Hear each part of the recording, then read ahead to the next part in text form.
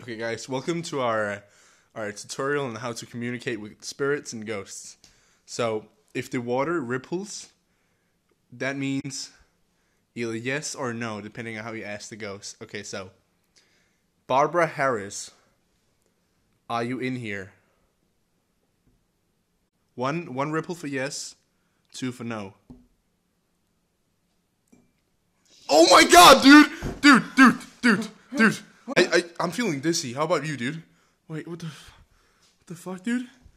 Oh my god, it's actually no, dude. Are you okay, bro? What the fuck, dude? No, dude, are you joking with me? Oh, Barbara Harris, help!